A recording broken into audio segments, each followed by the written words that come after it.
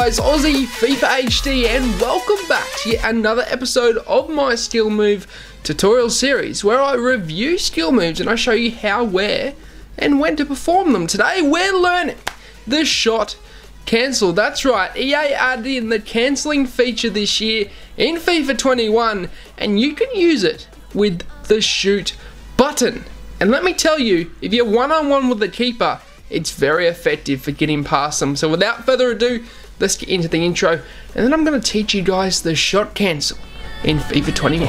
Griezmann, 3 men around him, but somehow finds some space. Ronaldo, fantastic, opening the drive back. On the ball. He's made Look at this, just control. The control display there is absolutely ridiculous. The Elastico on the goal line. On the goal line, the finest of... We talked about Aussie FIFA. He's not here to make up the numbers.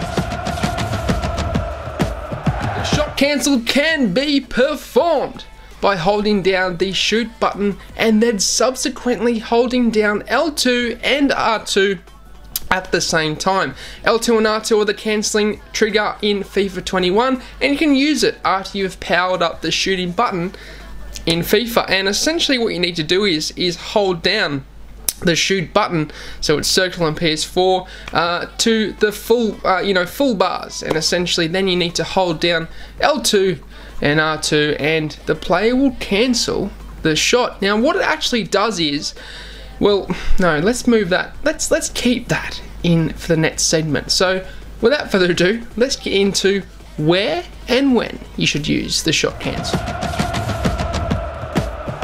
Into where you should use the shot cancel. There's only one place on the pitch that you should really use this, and it is inside the box, especially when you've made a breakaway. But I don't want to go into that too much because that will be in the next segment of when to use it.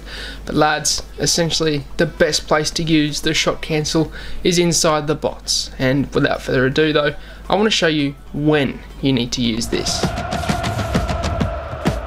Moving in to when you should use the shot cancel. The shot cancel is very, very useful when you're one-on-one with the keeper. What happens is you hold down the shoot button, you cancel it, and a lot of the time the AI in the keeper will essentially dive, and obviously if you're on that angle and they dive, you can go around them and it's an easy tap in. A lot of the time, if you do this and you're one-on-one and you go to the side a little bit and you perform the fake, the cancel shot, the keeper will dive and then it's an easy tap in. So the best time to use it is when you're one-on-one, and basically that's it, lads. It's very, very good for going around the keeper, and I really think you guys should implement it because it gives you another attacking skill, another attacking sort of aspect to your FIFA 21 attack. And the ball rolls don't always work. The bridge skill around the keeper does work sometimes, but this seems to work quite consistently. If you get it down pat, you should be able to use it, and you should be able to use it to its effectiveness in FIFA 21. But it's only a short episode today. It's really a simple little trick, little skill move that you guys can perform, but I think you should definitely implement it because it's a very good way of rounding the keeper in FIFA 21. But as always, drop a like, drop a sub, and follow me on Twitter. Link is in the description down below. I post over there when I'm uploaded a new episode,